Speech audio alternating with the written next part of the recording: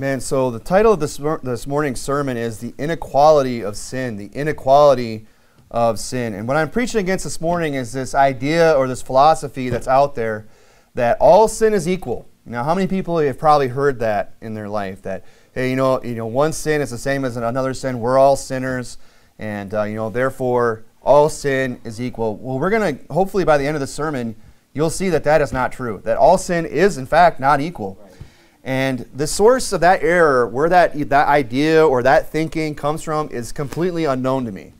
I don't understand where people get that, and it's so unbiblical that even most, compromised, watered down, lukewarm churches, even they understand this. A lot of them will even preach, hey, no, actually some sins are worse than others, that all sin is not equal. So just trying right out of the gate, just trying to figure out, where does this even come from? Where does this mentality come from? And I can't put my finger on it where exactly I first heard this, but I don't recall ever having heard it preached in any church that I've ever been in. And I haven't been in a lot of churches, but before I got in a King James only, independent, fundamental, fire-breathing, soul-winning Baptist church, before I got into that, I'd been in, for a very short amount of time in some more liberal churches. And I don't recall ever hearing them preach this, or now I never recall hearing them preach against it either. But I'm scratching my head trying to figure out, where do people even come up with this idea that all sin is equal? Because when you really start to break that down and really start to think about what you're saying, when all sin is the same, it's ridiculous. It's ludicrous to sit there and think that stealing some small item or something that a child might do, some sin that a child might commit, is on par with something that a full-grown adult is capable of. Some sins aren't even available to us in certain stages of our life or certain situations of our life. For example, the Bible warns about those that will be rich. For those that will be rich will pierce themselves with many sorrows. And talking about the fact that riches, for a lot of people will ruin them. There's a lot of sins that we're just never going to get involved in because of the fact that we can't afford it, right? And there's a lot of other people out there that can afford it, and they get into some pretty wicked sins. So this whole idea of all sin being equal, when you start to really think about it, doesn't make any sense, and it's hard to even understand where it comes from. Now, where I have heard it is out door knocking. We go out into the community here in Tucson, and we knock on doors, and we ask people if they're saved, and if we can show them from the Bible what it takes to know, to be 100% sure that they're on their way to heaven. And a lot of times, we'll start to talk to these folks, and that's where I've heard it the most, is in conversation with people at their doors of their home. They'll say, well, all sin is equal. So, maybe where it comes from is from just this carnal philosophy, just this carnal way of thinking, of people who just kind of want to, excuse themselves from having to live to a higher moral standard. People say, well, it's not important how I live because at the end of the day, all sin's equal.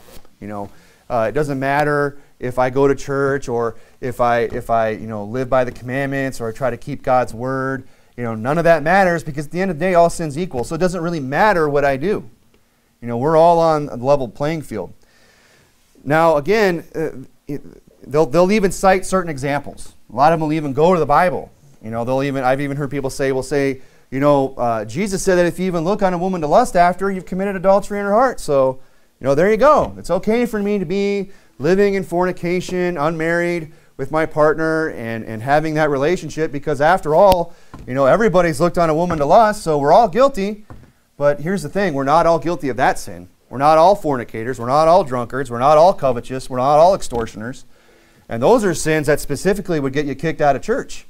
So to sit there and say, and that's according to 1 Corinthians 5, you can read that, and it gives a list of sins that if a man that is called a brother is partaking of, we are to have no company with him until he gets it right, and then he's to be received back. But that's another sermon. But that in and of itself goes to show you that not all sin is equal. There's some sins that we could be guilty of in this morning in this building, and I guarantee you there's not a person from the pulpit to the pew in this building that doesn't have some kind of sin in their life. Because we're all sinners, I get that. But there's some, a lot of those sins aren't going to be sins that are going to get us kicked out of church, or suffer some other punishment. So to sit there and say that all sin is equal, it just doesn't make any sense when you just approach it logically. But this morning what we're going to do is we're actually going to go through some scripture in the Bible and just debunk this carnal philosophy of all sin being equal. Now, when you look there in James chapter 2, this probably might be one of the verses that somebody could turn to try to make this case that, hey, all sin is equal. It says there in James chapter 2, verse 10, "For whosoever shall keep the whole law, yet offend in one point, he is guilty of all." Now see, there you go. If you just do one sin, it's like you did them all. No, that's not what it says. It doesn't say if you're guilty of one, you've done them all. It says you're guilty of all, right? It's as if you might as well have already done them, because what it's showing us is that we're already condemned. That it's already possible for us to commit all of these sins. We've all fallen short of the glory of God, right? For all have sinned. We understand that. And people turn to verses like this and in Romans and they say, well, the Bible says for all have sinned. Therefore, we're all sinners. It doesn't really matter what we do. It doesn't matter how we live our life, because after all sin is equal. Now, James chapter 2, verse 10 and others, it does condemn us guilty as sinners, and that's the point. That's the point of it right there. And we've all come short of the glory of God, that we are guilty of all, right? But that doesn't make us all as sinful as one another, does it? Does that mean that everybody in this room is as equally much as a sinner as the next person? Does that mean, little Corbin John up here, he's my spitting image. Is he guilty of all the sins that I've committed at 4 years of age? No. And pray the Lord that he is never guilty of some of the sins that, his father has committed, and so on and so forth. And for all of our children, we pray that. But does that mean everybody in this room is at the same level of sinfulness? Do some people in this room maybe have a little bit more sin than other people? Certainly possible. Well, one thing is for certain is that not everybody in this room is not equally sinful. And everybody in the world is not equally sinful. And I don't think that's a real far stretch. I don't know that I really have to, go to great lengths to convince you of that this morning. But we are going to go to the scripture, and if you would, turn over to 1 Timothy chapter 1, 1 Timothy chapter 1, and we're going to start to look at some scriptures that just completely demolish this false way of thinking. This carnal, vain philosophy that just wants to excuse itself from having to live a godly life, a life of righteous living, and by saying, well, all sin's equal. We're going to just smash that this morning. I don't want anybody walking out of this room not convinced of the fact that all sin, in fact, is not equal, that there is an inequality of sin. It says there in 1 Timothy chapter 1, verse 15, "This is a faithful saying and worthy of all acceptation, that Christ Jesus came into this world to save sinners, of whom I am chief." So Paul here is saying that he is the chiefest of sinners. And is he saying, of whom we all are sinners? That we're all equal sinners. We're all sins equal. He's saying, no, he came to save sinners, and I'm the worst of them. So that statement right there shows us that but Paul understood that all sin is not equal, that some people are more sinful than others. And if you know the story of Paul, before he was called Paul, he was Saul, and he was, of the tribe of Benjamin. He was a Pharisee of the Pharisees, right? And he persecuted the church. He even brought letters and hailed some of the church and carried them away in bonds to imprisonment and even death. That he was consenting unto the death of Stephen, the first martyr in the book of Acts. He, before his conversion, was a wicked man. He opposed Christ. When Jesus confronted him on Damascus Road, he said that he kicked against the pricks. So he was a sinful man, and he knew it. He did. Now, has everybody in this room persecuted the church? Have you ever had a believer hauled away and thrown in prison, like Paul? So to sit there and say, well, all sin's equal, I'm just as sinful as Paul, is inaccurate. Go over, if you would, to 1 John chapter 5. 1 John chapter 5. How about another example where the Bible just flat out says that some sin is worse than others? One that comes to mind is Genesis chapter 13, talking about the city of Sodom and Gomorrah. And it says in Genesis chapter 13, verse 13, that the men of Sodom were wicked and sinners before the Lord, what? Exceedingly sinful is what they were. They weren't just your average run-of-the-mill sinner. They were on a whole nother level.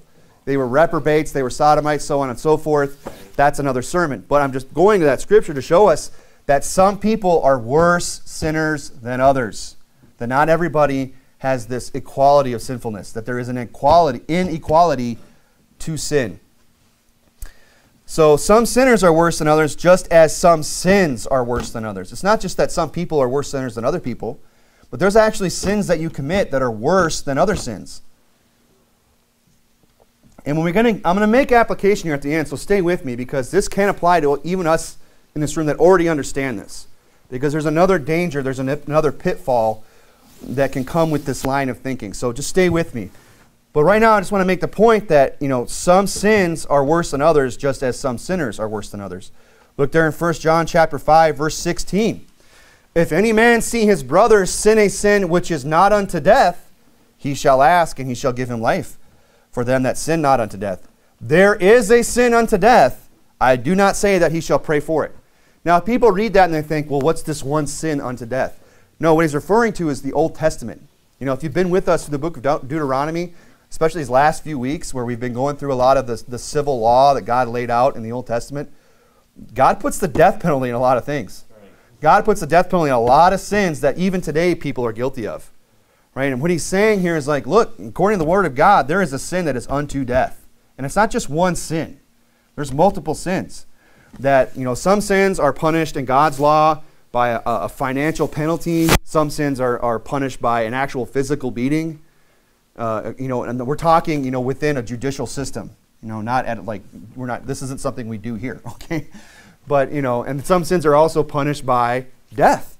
And that right there should show you just the most casual, read through the Bible, through the Old Testament, it becomes very obvious, if you're paying attention, that some sins are worse than others. That some sins have a sin unto death, and there's a sin that is not unto death. So, just as some sinners are worse than others, some sins that people commit are worse than others as well. So, again, the point at the beginning of the sermon is just to debunk this carnal philosophy that all sin is equal. This idea that this excuse that people want to have, that it's okay for them to have their sin because, their sin, as bad as it might be, is just the same as everybody else's, that we're all sinners. But that is not biblical. And I think we could probably just close our Bibles and go home right now. And hopefully everybody's already convinced. I mean, how many more scriptures do we have to look at for you to see the fact that some sins are worse than others? That some sinners are worse than others? Well, we're not going to do that. We're going to continue to go through a few more verses here. So some sins, as we just read in 1 John chapter 5, are worthy of death. Others have other punishments that are listed there or can be found in Scripture. So if you see that there's less extreme punishments doled out for certain sins, how can they all be equal? Some sins are, in fact, worse than others. If you would, go to John chapter 19. John chapter 19. This is a great passage to prove this because it's right out of the mouth of Jesus Christ. It's him saying it. And, of course, this is talking about the point of the story where they're bringing Jesus to Pilate to have him crucified. Pilate's kind of on the fence, not sure if he wants to go through with it. It says in John chapter 19, verse 10, Then saith Pilate unto him, Speakest thou not unto me? Knowest thou not that I have power to crucify thee, to have power to release thee? Jesus answered, Thou couldst have no power at all against me, except it were given thee from above. Therefore he that delivered me unto thee hath the greater sin. So look, was Pilate off the hook? No, Pilate was guilty. He, later in the story, he washes his hands and said, I am free from the blood of this innocent man. Sorry, that doesn't cut it. He still delivered him to be crucified. Yeah. Pilate still has his sin in this part of in this story. Right? But Jesus is saying, look, the people that delivered me unto you have a greater sin than you, Pilate. And so right there showing us that even in God's eyes, in the eyes of the Lord Jesus Christ, some people are worse sinners than others. This can be further proven if you go over to Matthew chapter 10, verse 5. Matthew chapter 10, verse 5. The fact that there are going to be varying degrees of punishment in hell. Did you know that? That when the people that go to hell are not everybody's going to suffer to the same degree. Now look, there isn't a nice part to hell. It's not like, well, hell won't be that bad for me. I don't want any part to do with it. I don't want a toe in hell. Yep. Okay? And praise God that salvation's free, that it's all by belief, that it's not of our works of our own righteousness, but by his grace he saved us, that nobody has to go there by just simply believing in the Lord Jesus Christ. But the people that go there, there's going to be varying degrees of punishment. Look here in Matthew chapter 10, verse 5.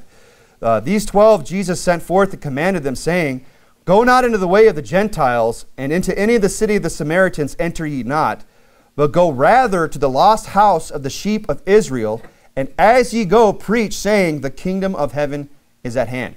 So get the context of what's going on. Jesus is sending out his 12 disciples, and he's saying, don't go to the Gentiles, don't go to the Samaritans. He's saying, go to the lost house of the sheep of Israel. Right? So he's going to the Jews first. That's who he's sending them to, right? So jump down to verse 12. And when you come into an house, salute it. Verse 13, and if the house be worthy, let your peace come upon it, but if it be not worthy, let your peace return to you. And whosoever shall not receive you, nor hear your words, when you depart out of that house or city, shake off the dust of your feet. Verily I say unto you, it shall be more tolerable in the land for the land of Sodom and Gomorrah in the day of judgment than for that city. Yep. So Jesus is saying, look, when I send you to the city of the lost house of the tribes of Israel, when I send you to these people, and if they reject you, and let your peace come unto you, and leave that city, shake off the dust of your feet. He's saying, but for those people that reject you, it's going to be more tolerable for the lands for Sodom and Gomorrah in the day of judgment. And, the day of judgments was when people are going to be, the resurrection, where people are, brought before the great white throne. The books will be opened and they'll be judged according to their works, and people will be cast, into the lake of fire. And that's what the Bible teaches. And he's saying, look, at that day, it would be better to be a resident of Sodom and Gomorrah, which, if you recall what I read earlier, those people were sinners exceedingly before the Lord. And we recall the story, God rained fire and brimstone down on those cities. And God is saying, look, because they have rejected you, they've rejected me, they have rejected the gospel out of hand, it's going to just be worse for them than in the day of judgment. So there's going to be a worse punishment doled out unto these people than even for those of Sodom and Gomorrah. Folks, there are varying degrees of punishment for sin. All sin is not equal. Because of the fact that Jesus said, there are some people, he said to Pilate, hey, this guy has the worst sin. He has the greater sin. He's saying here, these people of these cities that reject you, it's going to be more tolerable for other people in the day of judgment. Their sin is going to be worse than others. And what is it here, this is kind of a side note, but what is it here that makes, the day of judgment more tolerable for the others than for the Jews here? It's because of the fact that these people that Jesus is sending them to are being held to a greater degree of accountability, right? The Bible says he came unto his own, and his own received him not, right? So he's coming unto his own. He's not sending his 12 disciples to anybody else but them, exclusively. And right out of the gate, he's been amongst them, preaching, doing miracles. They know who he is. They have a greater degree of accountability given their access to the truth, given to the fact that Jesus was walking amongst them, preaching to them, sending his disciples, doing the miracles. He said to them, if you believe not for my word's sake, believe me for the works that I do. They had a greater degree of accountability, folks. So when you have a greater degree of accountability before God, you're, how am I trying to put this? When you're given more responsibility or more knowledge, the more you know about God, the more you know about the Bible, the more you're in church and learning the things of God, the more accountable you become to God. Right. Even as his child, if you're born again, even more so. You have the Holy Spirit dwelling in you. If you're born again, you've been saved, and he's leading you and guiding you into knowledge and all truth. You have the Word of God. You have someone preaching you to the Word of God. You're held to a higher degree of accountability than just the guy who's never heard about Jesus, the guy who's never been in church, who doesn't know those things that you know. And that was what's going on here in the story. He's sending him unto a people that were held to a higher degree of accountability. And why was that? Because of what it says in Romans 3. I'll read to you. It says, what advantage then hath the Jew? Paul's saying, look, what profit is it to the Jew? What advantage do they have? Or what profit is there of circumcision? That's referring to the Jews again. What profit do they have? What advantage do they have? And he said this, much every way. He's saying, look, they have a great deal of advantage. They have a great deal of, they profit a great deal being a Jew, chiefly because unto them were committed the oracles of God. They had the scriptures, they had the prophets, they had Jesus come to them. They were held to a higher degree of accountability. If you would, turn over to Luke chapter 12. Luke chapter 12. This is a concept that Jesus taught throughout Scripture. Luke chapter 12, verse 47, we'll see again that some people are held to a higher degree of accountability and therefore will suffer a greater degree of punishment for their disobedience. It says in verse 47, "And that servant which knew his Lord's will, and prepared not himself, neither did according to his will, shall be beaten with many stripes. But he that knew not, and did commit such things worthy of stripes, shall be beaten with few stripes. For unto whomsoever much is given, of him shall much be required. To whom men have committed much, of him they will ask the more." Look, the more you know, the more you understand the things of God, the more accountable you are. And that's what Jesus is teaching. Look, the guy that, they did the same thing. He's worthy of stripes, but he didn't know his Lord's will. You know what? He's going to get a lesser punishment. So all sins are not equal. Okay? And all sinners are not equal. Now, we're all sinners. We all deserve, the wages of sin is death. We all deserve, the death of this body, the second death, being cast into hell. We all deserve that because we've all committed sin. Okay? But that doesn't make everybody as sinful as one another. Because of the fact also, we could even talk about that some sins are considered an abomination to God. If you've read through the Scripture, if you listen to much preaching about it, does God call every sin in the Bible an abomination? But God does call some sins an abomination. He even calls some people who commit some sins, he says they are an abomination. So if you would turn to Revelation chapter 2, In fact, God's got a list of things that are an abomination unto him in Proverbs chapter 6. You're going to Revelation 2, I'll read to you from Proverbs 6. It says, "These 6 things doth the Lord hate." Ah! God hates. That's the Lord. That's the Bible, that God hates some things. Okay? That's not a very popular idea out there, even amongst Christians today, that, God is love. We understand that. But God is multifaceted. God is not just a one-dimensional personality. God is a person who has, all the range of feelings and emotions just like anybody else. It says, "These 6 things doth the Lord hate, yea, 7 are an abomination unto him." I mean, abomination, that's another level of hatred. That's to abhor something. It's to be disgusted by it. If you were, I'm trying to think of an example of an instance where you might abhor something. You go to a restaurant and they serve you up, and you're expecting this dish, and they just bring you the one dish you despise the most. And it's cold and slimy, and you just, this is an abomination. I hate it. I don't even want to smell it. I don't want to see it. I don't even want to know it's there. There's other dishes you might not be your favorite, but you could put up with them, right? We're Baptists, so food is the greatest analogy we always use, right? But, you get the idea here that abomination it's not just hating something, it's to be abhorred by it, to hate it to a severe degree. In those things that he calls an abomination, a proud look, a lying tongue, hands that shed innocent blood, a heart that deviseth wicked imaginations, feet that be swift in running to mischief, a false witness that speaketh lies, and he that soweth discord among the brethren. Those are things that God says he hates and he calls an abomination. Now, that's a very specific list. And that should show us that some sins are worse than others. And if you're guilty of some sins, you are a worse sinner than others. Look there in Revelation chapter 2, we'll see more of the same. Look at verse 4. He says, "Nevertheless, I have somewhat against thee, because thou hast first left thy first love. Remember, therefore, from whence thou art fallen, and repent, and do the first works, or else I will come unto thee quickly, and will remove thy candlestick out of his place, except thou repent. But this thou hast, that thou hatest the deeds of the Nicolaitans, which I also hate." So he's rebuking this church here, and he's saying, look, I have somewhat against thee. You've left your first love. Your love for me is waxing cold. You're not doing the works. You need to repent. You need to get right and fix that. Otherwise, I'm going to remove your candlestick. And that's basically when God just is done with the church. And he takes away the leadership, and the church just dies, right? So that's what he's threatening them there with. But what I want you to notice here is the contrast between what they're guilty of and what they hate. He says, I have somewhat against thee. Is that a scathing rebuke? hey, I've got somewhat against you.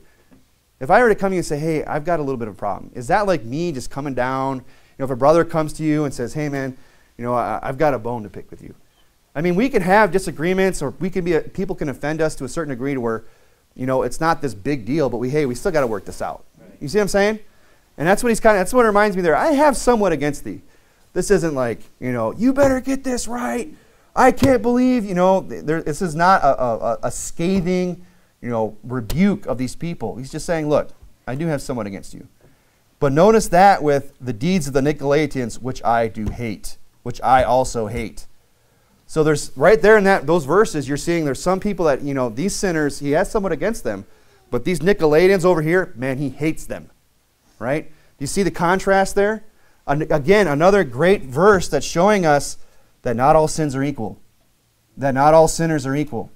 That God hates some things, and some things, he just has a bone to pick with you over. So, another fact, or another thing, a way we could approach this or look at debunk this carnal philosophy of all sin being equal, is we could talk about the fact that God, even in the Bible, prescribes a code of conduct for people who are guilty of certain sins.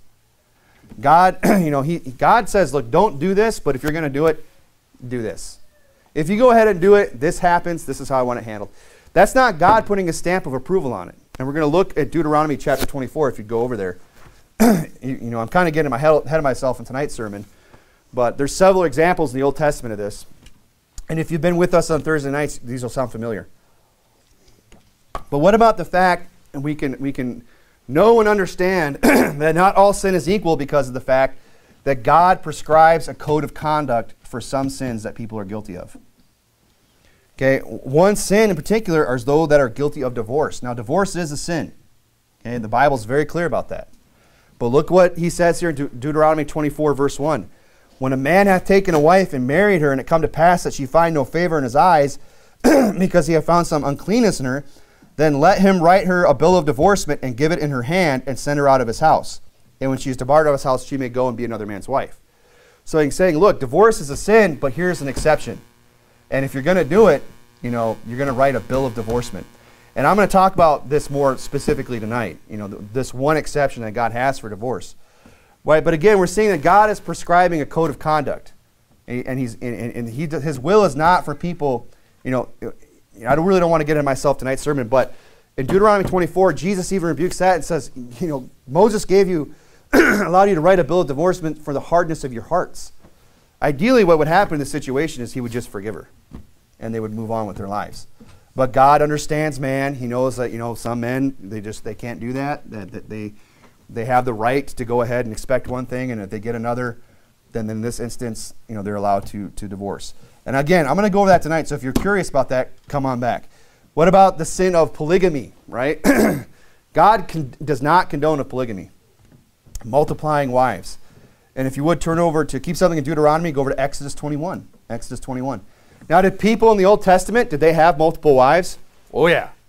I mean, Solomon had a lot, right? David multiplied wives. A lot of kings had multiple wives. It was something that happened a lot in the Old Testament.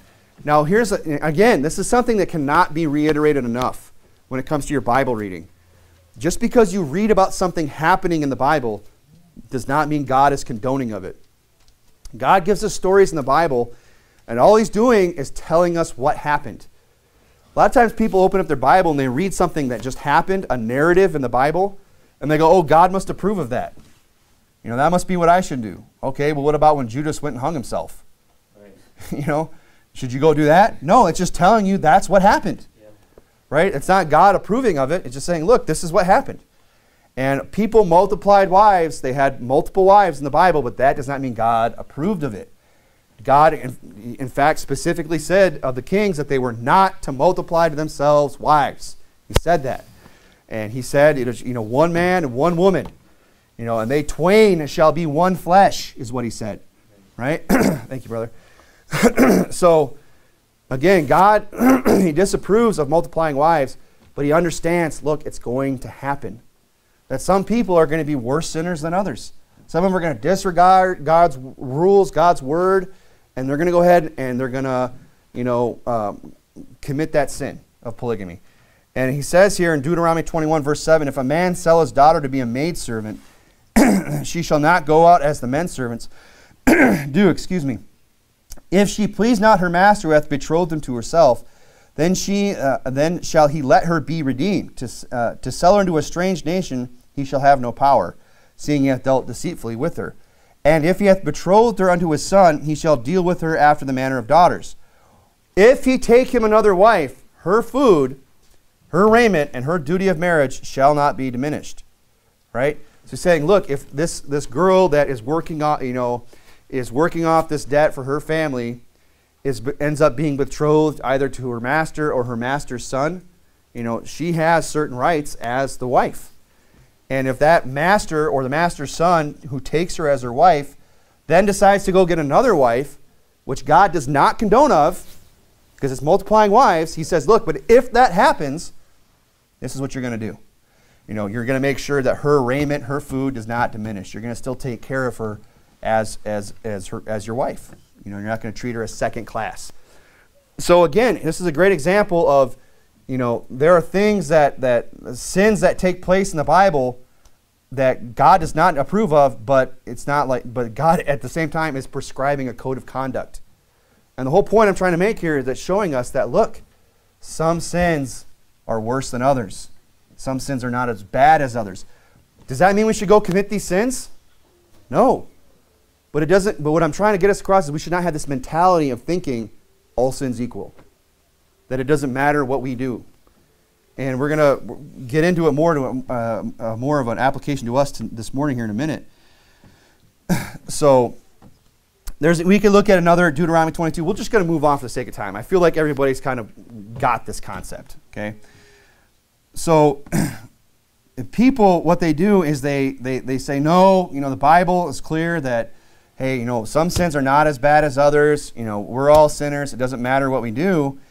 And their misunderstanding, their shallow understanding of Scripture and their carnal motivations to justify whatever they're involved in their sin, they start to misapply Scripture to suit their needs.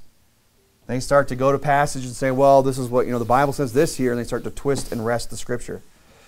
If you would, go over to Romans chapter 6. Romans chapter 6. Romans chapter 6, this is one...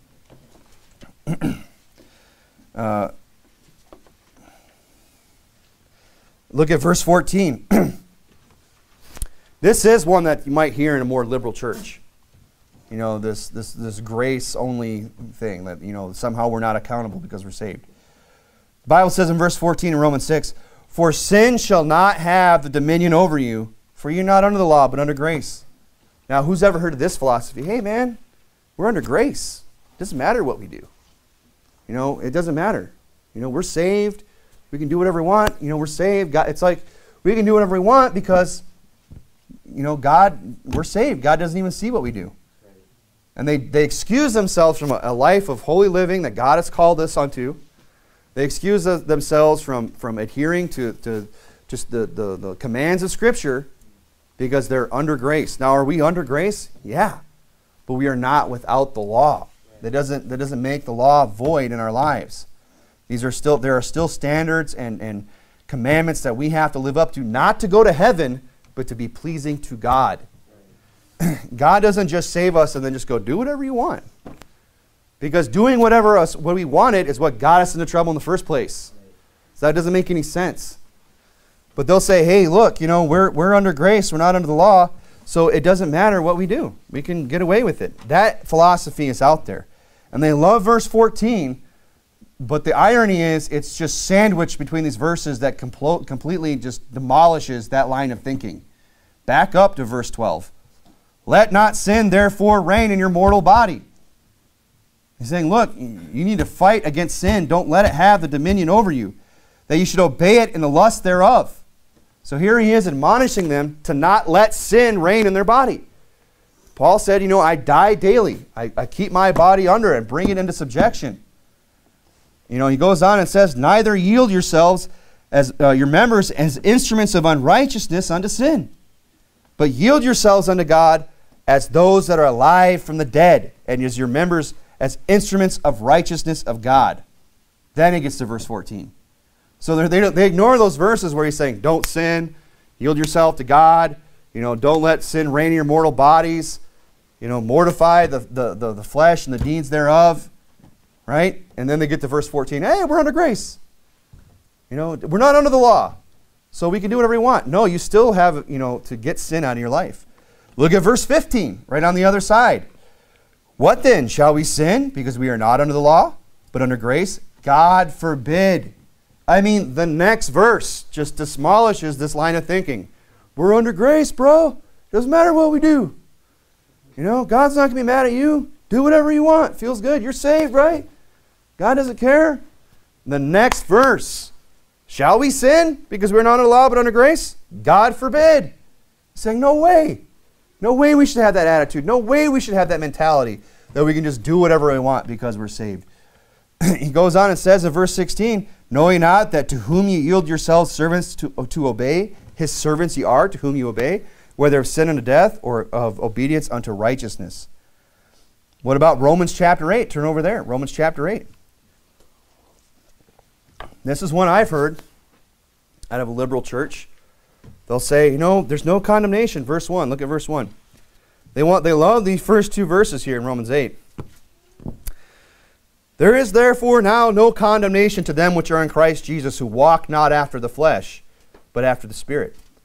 And the first time I confronted a guy who was, when I first got saved, and before I really got in church, I started going to this youth Bible study, and it was like this real ecumenical. They had people from all kinds of denominations getting together in these people's house, and it was just a bunch of kids, waving their arms and play, as the deer panted, these touchy-feely songs, and then we have a quick prayer, and everybody just basically sat around and ate junk food and played Uno, right? It was this Christian prayer group or whatever. But there was this guy who I knew from high school. He showed up, and there was this other girl. She was going there, and she's showing up in the tank tops and the short shorts, and eventually they're getting together. And it becomes pretty obvious what's going on there. And I finally confronted him and said, you can't, you're a Christian. I mean, I didn't know much at that point, but I knew, look, man, the Bible condemns fornication. He said, well, I talked to my pastor about it. He talked to his pastor. Okay, and then he said, my pastor said, Romans chapter 8, verse 1, there is now therefore no condemnation to those which are in Christ Jesus. And that's where he ended. Fools should have kept reading the rest of the verse. Let alone the rest of Romans 8 or Romans 6 or any other passage in the Bible practically. Well, there's no condemnation to them which are in Christ Jesus. It's okay for me to just be sleeping around out of marriage with this girl and committing fornication and doing whatever else that we're into. Because we're not condemned. We're in Christ. It says there's no condemnation which are in Christ Jesus who walk not after the flesh. Meaning this, that if you're in Christ Jesus and you're saved and you are in the flesh, you're condemned. Not to hell, but to punishment. God will, go read Hebrews 12. Yeah. He chasteneth every son whom he receiveth. Right. He scourgeth every son whom he receiveth. There's not a son whom he chasteneth not. And if you be without chastisement, then you are bastards and not sons. That's what the scripture says. That if you could say you're saved, that I believe on Christ, and then you can go out and live a wicked life and have no consequences, I question your salvation. Right. Whether you really believe.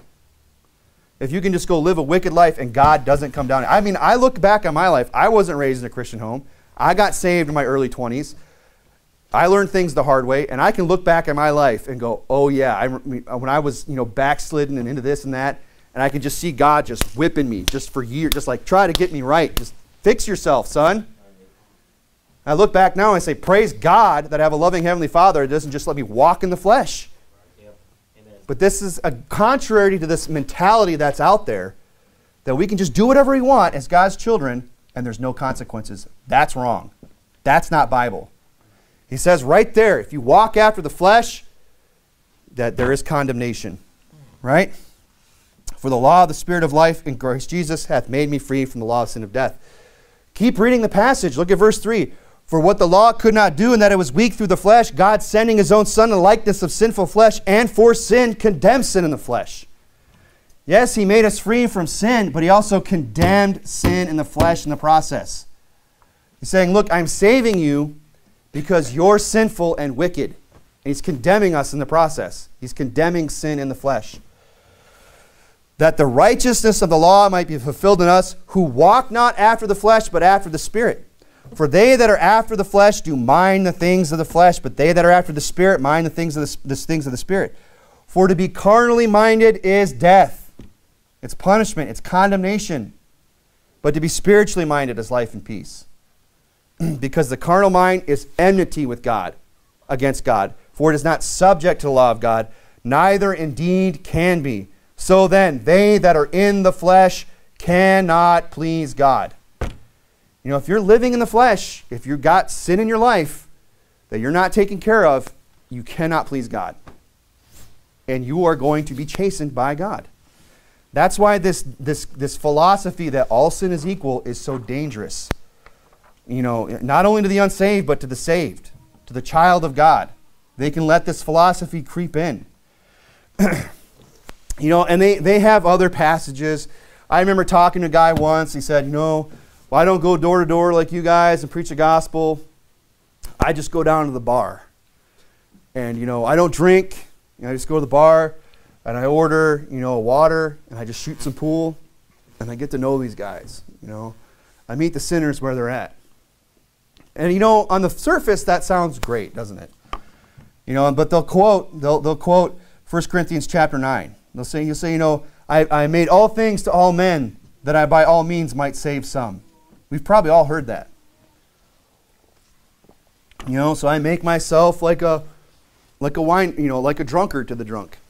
I'm not a drunkard, but, you know, I'm going down to the bar and I'm hanging out with them. You know, just trying to establish a rapport. Do you think people in the bar are there to hear about Jesus? No. They don't want to hear about Jesus down there. It's a waste of time, right? And here's the thing, the Bible says avoid the mere appearance of evil. Yep. You know, you might be down there with good intentions, but, you know, if the wrong person sees you there and recognizes you, and they're just going to, if I saw you coming out of a bar, what do you think my first assumption is going to be? Oh, you must be down there witnessing for the Lord. Do you think that's what I'm going to think if I see you walking out of a casino? Oh, he's just in there trying to, you know, get with the common man and just, you know, which Jesus, you know, I don't want to go into that. But look, no, I'm going to think, oh, he's down there getting drunk. Oh, he's down there gambling away his money. You know, that's what I'm going to think. And rightly so, because that's likely what's going on. But people have this idea that, well, we're just going to go down there and, you know, we're just going to be made all things to all men. You know, but they forget verse 21. To them that are without the law, as without the law. Right? Being not without the law to God. He's saying, look, I'm as unto them, I'm unto them without the law, as unto without the law. Let me just read, I'm butchering it. He's saying here, to them that are without the law, as without the law. Look, I'm going to be like they are, being not without the law of God. He's saying, look, I'm like that, but I still have the law of God. Right. You know, I'm not going to just go become sinful just so I can win a sinner. You know, I'm not going to go just, you know, live a life of sin. You know, I'm not going to become this undercover agent for Christ. You know, I'm not going to go into like, you know, deep, what do they call it? You know, deep cover, you know, for Jesus. Go get involved in the gangs and the drugs and everything else and just say, well, I'm just there for Jesus, you know. I'm just trying to work up a rapport and bring these guys around to the Lord and show them a better way by living like they are. It makes a lot of sense. You know, it's just another stupid arguments out there. And where does it all stem from? From this idea that God does not hold people accountable for their sins, that all sin is equal, that some, you know, no one's worse than another person. But the Bible we've seen thus far shows us very clearly that some sins are worse than others, that some sinners are worse than others, that not everybody is as sinful as another person. Now, a very sinful person can become an unsinful person. People can clean up their lives and they can start walking in the light. They can start living for the Lord and get on the straight and narrow, and they can become less sinful. You know, and if we're in here this morning and we've got sin in our life and you're saying, man, I don't like the idea that I'm more sinful than somebody else, well, then get the sin out of your life. You know, but don't expect others to come down. Well, let me get some sin in my life so, you know, you can feel better about yourself. That's foolish thinking. But to make all sin equal, you know, this philosophy is foolish, it's dangerous, And what it does is it downplays the negative impact of sin. Sin has serious consequences in our life. I mean, there's sins from my past that I'm dealing with every day. There's going to be, that probably we'll have to deal with for the rest of my life. Consequences from sin that we'll have to deal with for the rest of our lives. And that's the way it is. So we don't want to get caught up or tolerate these philosophies that downplay the impacts of sin in our lives. The Bible says in Proverbs 14, go over to Psalms chapter 19, Psalms 19, we're almost done. But Proverbs 14 says, fools make a mock at sin, but among the righteous there is favor. It says, fools make a mock at sin. Oh, sin's no big deal. All sin's equal. God doesn't mind. It's not that big a deal. You're a fool. You're making a mock at sin. And sin has, when lust hath conceived, it bringeth forth sin, and sin when it's finished, the Bible says, bringeth forth death. Nothing good comes from sin. So we all understand that, hopefully, by now. We probably understood this before we even walked through the doors this morning, that not all sins are equal. But if you didn't, hopefully I've made the case this morning. We looked at a lot of different scriptures that show us that not all sin is equal, that there is an equality in sin. And we get that, but here's the danger, here's how I want to apply this tonight, or this morning, is don't let your understanding of this become an excuse for your sin. I mean, some of us could be sitting in here and thinking, yeah, I understand not all sin is equal, but the sin that I have isn't that bad of one. If God called me out for my sin, he would just say, I have someone against thee. He wouldn't say, I hate that. We understand that some sinners are worse than others, and we go, well, and my sin's not that bad. And maybe your sin and the scale of sin is not that bad. But should you hang on to that? Because remember, again, what we talked about, the more you know, the more accountable you are. Unto whom much is given shall much also be required. Your sin might be a little sin, but you shouldn't be doing it. And you're doing it anyway. So God's going to hold you more accountable even for that little sin. So don't let this philosophy, this understanding of this philosophy rather, don't let your understanding that all sin is not equal excuse you from your little sin. Because your little sin is magnified by the fact that you understand this. Does that make sense? Don't let this understanding become an excuse for sin. We should not harbor pet sins because they aren't as bad as other sins. Well, my little sin over here isn't that bad, therefore I'm going to keep it. That's wrong. That is a bad attitude. That's dangerous, friend. The Bible says, you're in Psalm 19, it says in Psalm 66, if I regard iniquity in my heart, the Lord will not hear me. If I regard iniquity in my heart, the Lord will not hear me. I'd have to assume if you're in church this morning that you're a person who's concerned about being heard by God. A person that wants to pray and know that God is hearing you. I'd assume that about everybody. But my question is, are you regarding iniquity in your heart? Well, I'm not regarding, it's not like I'm out on the town, last night just living it up and running around. Wasn't doing that. So this little bit of iniquity that I'm regarding in my heart isn't that bad. No, he says if you regard iniquity in your heart, if you know what you're doing is wrong, if you know what sin it is, and I'm not here to, call out people's sins. You know what it is. Right? If that, whatever it is I'm not saying everybody has it, but if you do, if you're sitting there thinking, hey, I know exactly what he's talking about, boy, that sin right there. That's the one I'm talking about. That's the one that's going to keep your prayer from being heard. Is that what you want? It's not what I want. And this is something we all have to be on guard for. Look at Psalm 19. Who can understand, verse 12, who can understand his errors? Cleanse thou me from secret faults. Keep back thy servant also from presumptuous sins. Presumptuous sins. Sins that I know this is wrong, I'm going to do it anyway. And a lot of times we go ahead and we do it anyway. Why? Because we say, it's not as bad as this sin. It's not, I'm going to go ahead and look at this, porno because after all, it's not me committing adultery. I'm just going to stay here at home and drink a six-pack because obviously it's not me down at the bar drinking hard whiskey and getting into fistfights. And we justify our sins in our life. But that's presumptuous. That's sinning presumptuously. Okay? That's you regarding iniquity in your heart because, I have an understanding that my sin isn't as bad as somebody else's. But your understanding makes that sin even worse because you know better. And by the way, this preaching right now is making you even more accountable. So if you don't like the way it's going, you better get out. No, stay. We're almost done. There's still a few more donuts. Now look, we understand. I'm not preaching that you need to reach the sinless state of perfection. It's never going to happen. That's not going to happen. We're going to sin every day.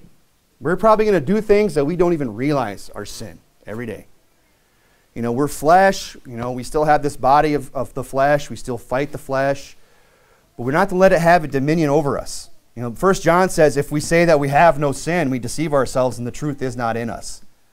And there are people out there that say, I've reached sinlessness in this life. No, you haven't. Yeah, right. And that right there is a sin in and of itself because that's one of the proudest, arrogant statements I've ever heard. And pride is a sin. But we should strive to be so. Just because, say, well, I'm never going to reach sinlessness, so why bother? Should that be our attitude? Should that be our philosophy? I'm just going to go on ahead and just keep my little pet sin because I'm going to do something today. It might as well be something I enjoy. Just something I'm used to doing. Should that be our attitude? No. We should strive for sinlessness in our life. We should fight against the flesh. We should mortify our members and want to do better.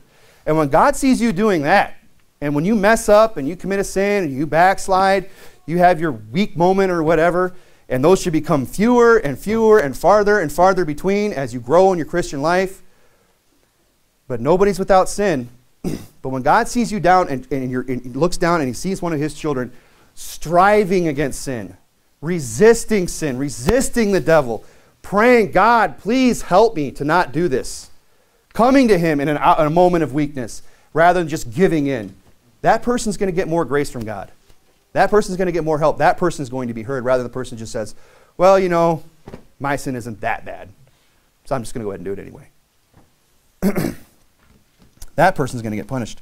We should strive to reach that perfection. Galatians 5 says, this I say then, walk in the Spirit, and ye shall not fulfill the lust of the flesh. Did you know it's possible to not fulfill the lust of the flesh? That it's possible if you walk in the Spirit. That's the key, and that's not always easy, is it, to walk in the Spirit? Because one, to walk with the Spirit, you got to get in the Spirit, right? You got to get in it, to walk in it. You got to get up and pray. You got to get up and read your Bible. You got to get to church. You got to get the sin out. You got to memorize the Scripture. You got to, do the work. That takes effort on your part. You're not just going to wake up one morning and be in the Spirit.